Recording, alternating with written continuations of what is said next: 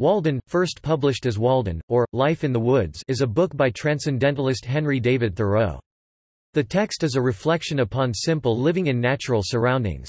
The work is part personal declaration of independence, social experiment, voyage of spiritual discovery, satire, and—to some degree, a manual for self-reliance. First published in 1854, Walden details Thoreau's experiences over the course of 2 years, 2 months, and 2 days in a cabin he built near Walden Pond amidst woodland owned by his friend and mentor Ralph Waldo Emerson, near Concord, Massachusetts.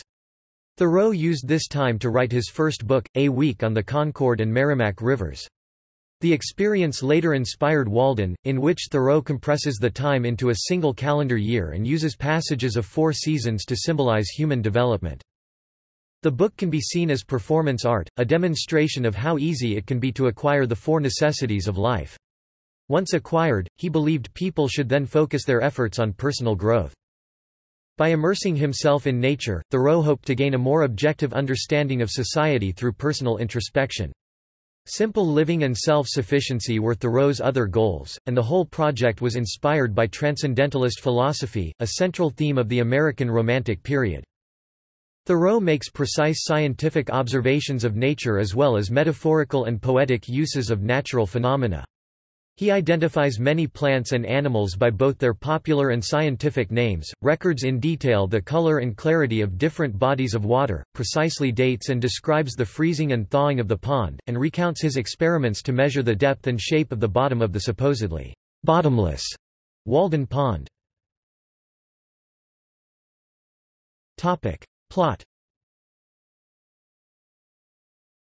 I went to the woods because I wished to live deliberately, to front only the essential facts of life, and see if I could not learn what it had to teach, and not, when I came to die, discover that I had not lived.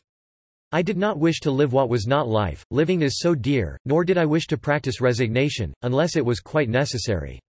I wanted to live deep and suck out all the marrow of life, to live so sturdily and Spartan-like as to put to rout all that was not life, to cut a broad swath and shave close, to drive life into a corner, and reduce it to its lowest terms, and, if it proved to be mean, why then to get the whole and genuine meanness of it, and publish its meanness to the world, or if it were sublime, to know it by experience, and be able to give a true account of it in my next excursion. Part memoir and part spiritual quest, Walden opens with the announcement that Thoreau spent 2 years at Walden Pond living a simple life without support of any kind. Readers are reminded that at the time of publication, Thoreau is back to living among the civilized again. The book is separated into specific chapters, each of which focuses on specific themes. Economy. In this first and longest chapter, Thoreau outlines his project, a 2-year, 2-month, and 2-day stay at a cozy, tightly shingled and plastered, English-style 10 feet x 15 feet cottage in the woods near Walden Pond. He does this, he says, to illustrate the spiritual benefits of a simplified lifestyle. He easily supplies the 4 necessities of life: food, shelter, clothing, and fuel, with the help of family and friends, particularly his mother, his best friend, and Mr. and Mrs. Ralph Waldo Emerson. The latter provided Thoreau with a work exchange. He could build a small house and plant a garden if he cleared some land on the woodlot and did other chores while there. Thoreau meticulously records his expenditures and earnings, demonstrating his understanding of economy as he builds his house and buys and grows food. For a home in freedom, he spent a mere $28.12 one-half, in 1845, about $934 in 2018 dollars. At the end of this chapter, Thoreau inserts a poem, The Pretensions of Poverty, by 17th-century English poet Thomas Carew. The poem criticizes those who think that their poverty gives them unearned moral and intellectual superiority. Much attention is devoted to the skepticism and wonderment with which townspeople greeted both him and his project as he tries to protect his views from those of the townspeople who seem to view society as the only place to live. He recounts the reasons for his move to Walden Pond along with detailed steps back to the construction of his new home, methods, support, etc. Where I lived, and what I lived for. Thoreau recollects thoughts of places he stayed at before selecting Walden Pond, and quotes Roman philosopher Cato's advice, "Consider buying a farm very carefully before signing the papers." His possibilities included a nearby Hollowell farm where the wife unexpectedly decided she wanted to keep the farm. Thoreau takes to the woods dreaming of an existence free of obligations and full of leisure. He announces that he resides far from social relationships that Mail represents post office, and the majority of the chapter focuses on his thoughts while constructing and living in his new home at Walden, Reading. Thoreau discusses the benefits of classical literature, preferably in the original Greek or Latin, and bemoans the lack of sophistication in Concord evident in the popularity of unsophisticated literature. He also loved to read books by world travelers.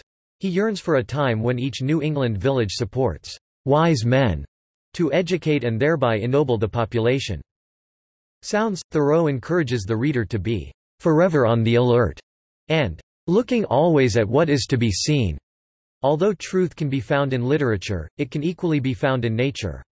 In addition to self-development, an advantage of developing one's perceptiveness is its tendency to alleviate boredom.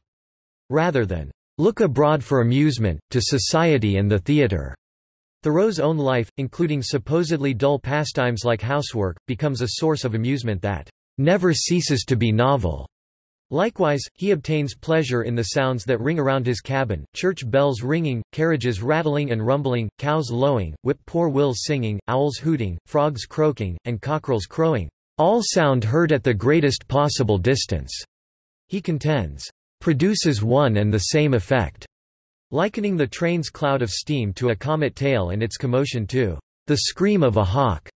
The train becomes homologous with nature, and Thoreau praises its associated commerce for its enterprise, bravery, and cosmopolitanism, proclaiming, "I watch the passage of the morning cars with the same feeling that I do the rising of the sun." Solitude. Thoreau reflects on the feeling of solitude. He explains how loneliness can occur even amid companions if one's heart is not open to them. Thoreau meditates on the pleasures of escaping society and the petty things that society entails: gossip, fights, etc. He also reflects on his new companion, an old settler who arrives nearby, and an old woman with great memory. Memory runs back farther than mythology. Thoreau repeatedly reflects on the benefits of nature and of his deep communion with it, and states that the only medicine he needs is a draught of morning air. Visitors. Thoreau talks about how he enjoys companionship despite his love for solitude, and always leaves 3 chairs ready for visitors. The entire chapter focuses on the coming and going of visitors, and how he has more comers in Walden than he did in the city. He receives visits from those living or working nearby and gives special attention to a French-Canadian-born woodsman named Alec Terrien. Unlike Thoreau, Terrien cannot read or write and is described as leading an animal life. He compares Terrien to Walden Pond itself. Thoreau then reflects on the women and children who seem to enjoy the pond more than men, and how men are limited because their lives are taken up. The Bean Field. Reflection on Thoreau's planting and his enjoyment of this new hobby. He touches upon the joys of his environment, the sights and sounds of nature, but also on the military sounds nearby. The rest of the chapter focuses on his earnings and his cultivation of crops, including how he spends just under $15 on this. The Village. The chapter focuses on Thoreau's reflections on the journeys he takes several times a week to Concord, where he gathers the latest gossip and meets with townsmen. On one of his journeys into Concord, Thoreau is detained and jailed for his refusal to pay a poll tax to the state that buys and sells men, women, and children, like cattle at the door of its Senate House. The Ponds. In autumn, Thoreau discusses the countryside and writes down his observations about the geography of Walden Pond and its neighbors, Flint's Pond or Sandy Pond, White Pond, and Goose Pond. Although Flint's is the largest, Thoreau's favorites are Walden and White Ponds, which he describes as lovelier than diamonds.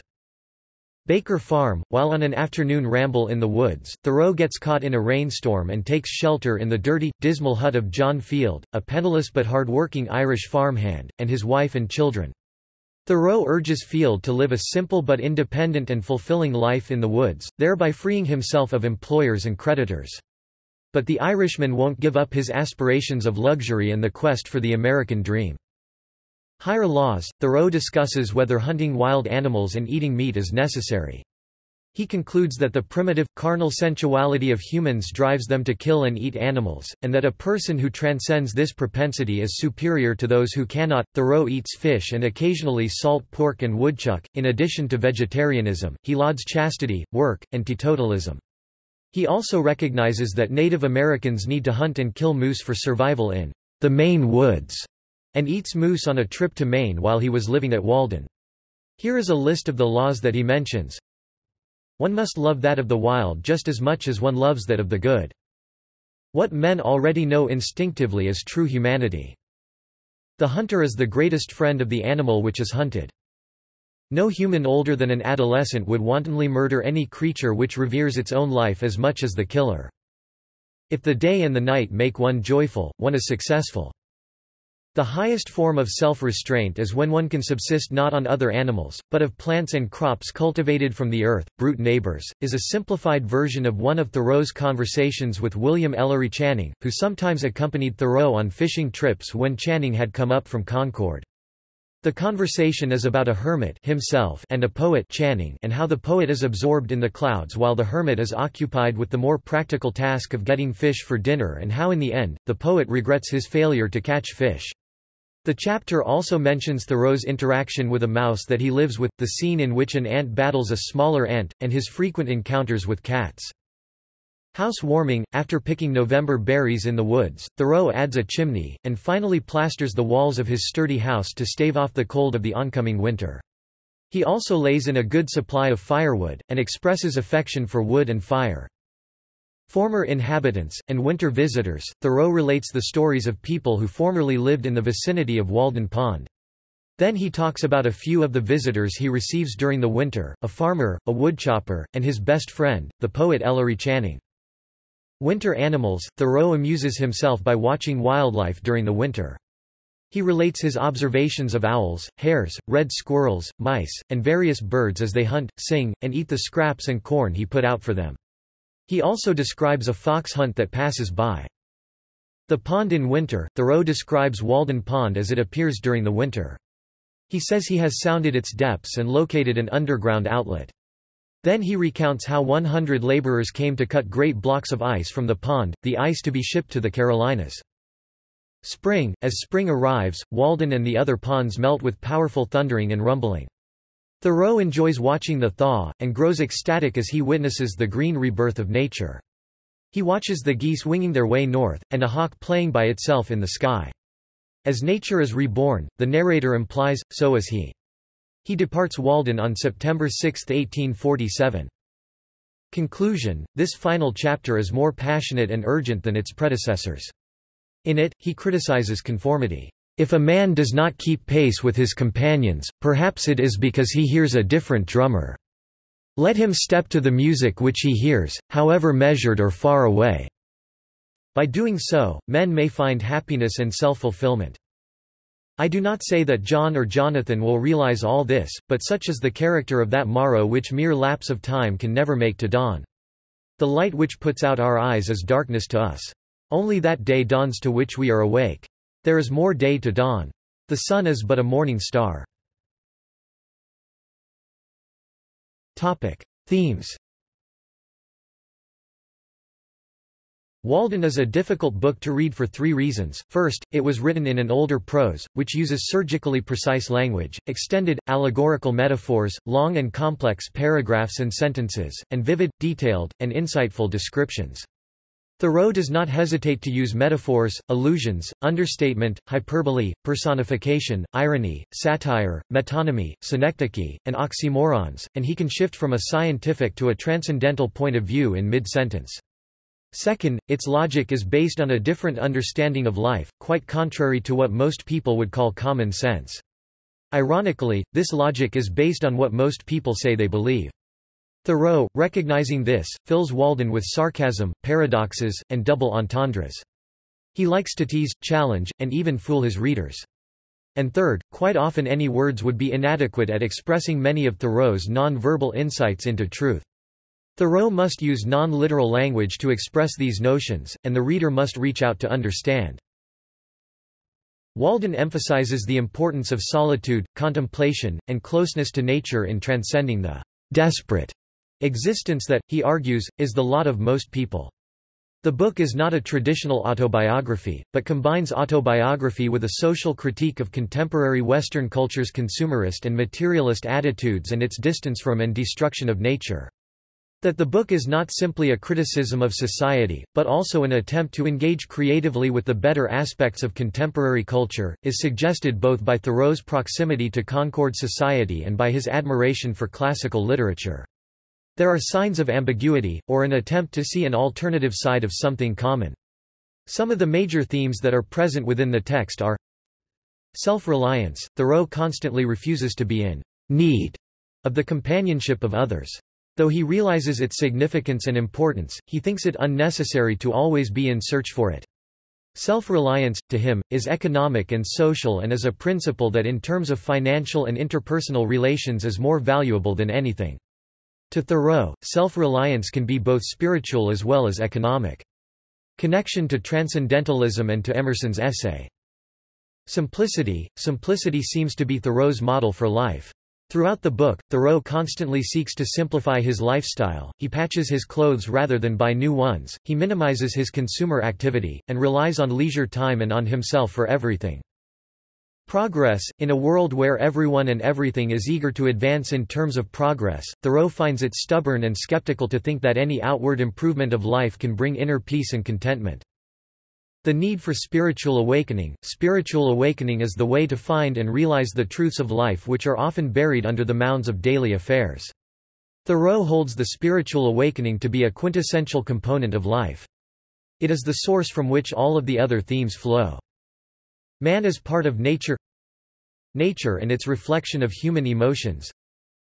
The state is unjust and corrupt. Meditation. Thoreau was an avid meditator and often spoke about the benefits of meditating. Topic: Origins and publishing history. There has been much guessing as to why Thoreau went to the pond. E. B. White stated on this note, "Henry went forth to battle when he took to the woods, and Walden is the report of a man torn by two powerful and opposing drives, the desire to enjoy the world and the urge to set the world straight."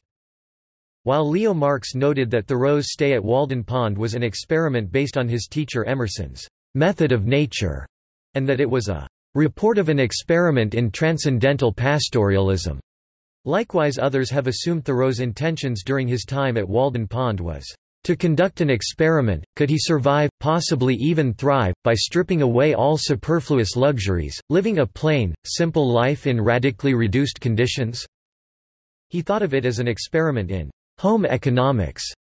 Although Thoreau went to Walden to escape what he considered over-civilization, and in search of the raw and savage delight of the wilderness, he also spent considerable amounts of his time reading and writing. Thoreau spent nearly 4 times as long on the Walden manuscript as he actually spent at the cabin. Upon leaving Walden Pond and at Emerson's request, Thoreau returned to Emerson's house and spent the majority of his time paying debts. During those years, Thoreau slowly edited and drafted what were originally 18 essays describing his experiment in basic living. After 8 drafts over the course of 10 years, Walden was published in 1854. After Walden's publication, Thoreau saw his time at Walden as nothing more than an experiment. He never took seriously the idea that he could truly isolate himself from others. Without resolution, Thoreau used his retreat to the woods as a way of framing a reflection on both what ails men and women in their contemporary condition and what might provide relief.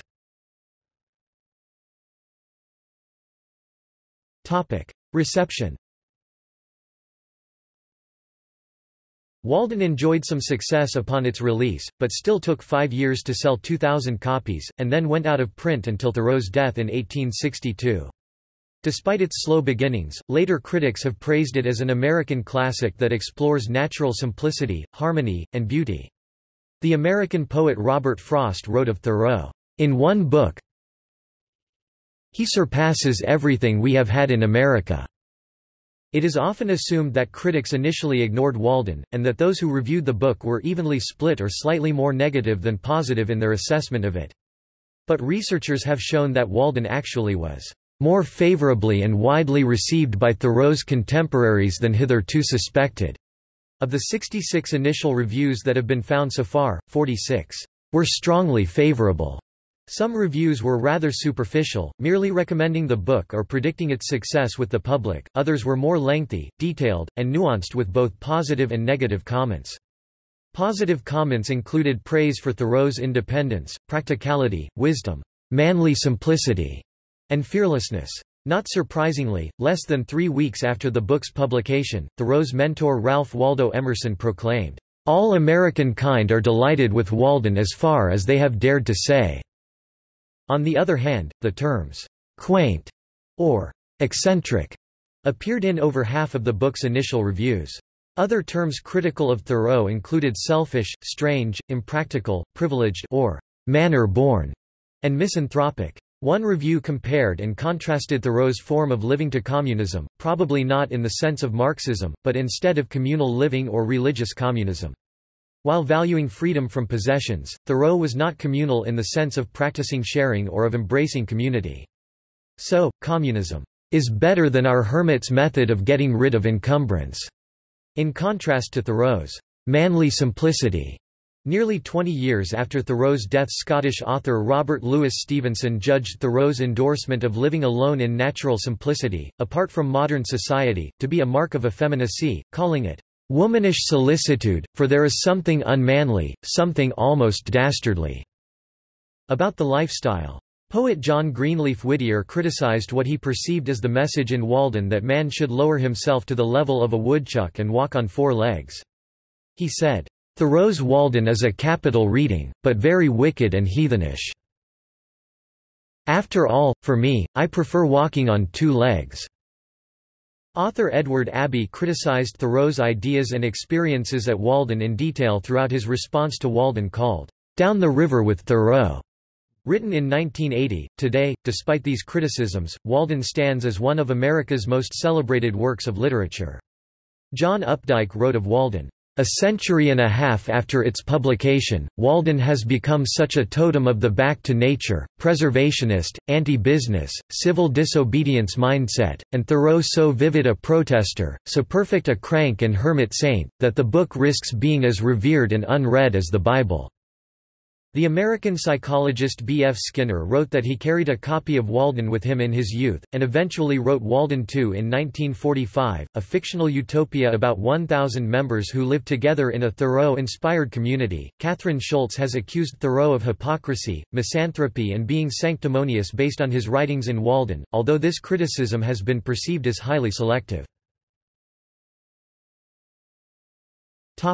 Adaptations. Video games. The National Endowment for the Arts in 2012 bestowed Tracy Fullerton, game designer and professor at the University of Southern California's Game Innovation Lab, with a $40,000 grant to create, based on the book, a first-person, open-world video game called Walden, a game, in which players inhabit an open, three-dimensional game world which will simulate the geography and environment of Walden Woods. The game production was also supported by grants from the National Endowment for the Humanities and was part of the Sundance New Frontier Story Lab in 2014.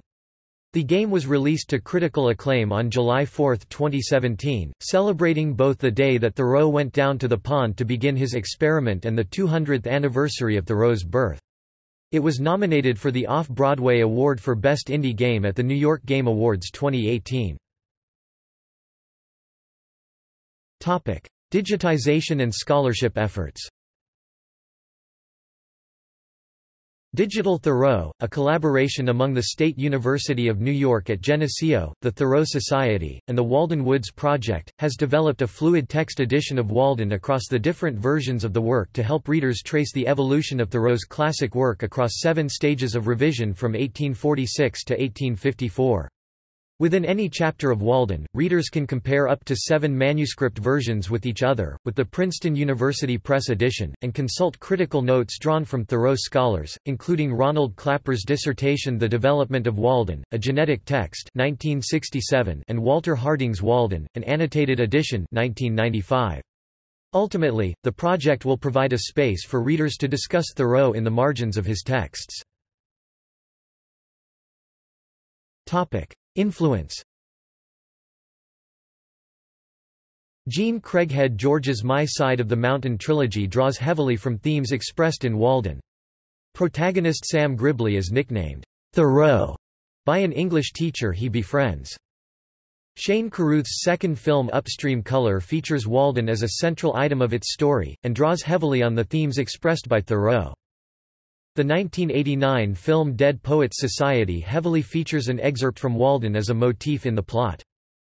The Finnish symphonic metal band Nightwish makes several references to Walden on their 8th studio album Endless Forms Most Beautiful of 2015, including in the song titled, My Walden. The investment research firm Morningstar, Inc. was named for the last sentence in Walden by founder and CEO Joe Mansueto, and the O in the company's logo is shaped like a rising sun.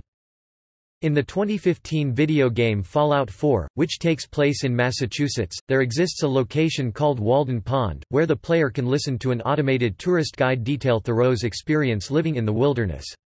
At the location there stands a small house which is said to be the same house Thoreau built and stayed in. Phoebe Bridgers references the book in her song Smoke Signals. Notes. External links. Download complete text from Project Gutenberg. Walden – digitized copy of the first edition from the Internet Archive. Walden book. Encyclopaedia Americana, 1920. Walden public domain audiobook at LibriVox. Walden, an annotated edition. Hyperlinked talk, footnotes and scholarly commentary. R. Lennart ed. Thoreau Society and Iowa State University Project.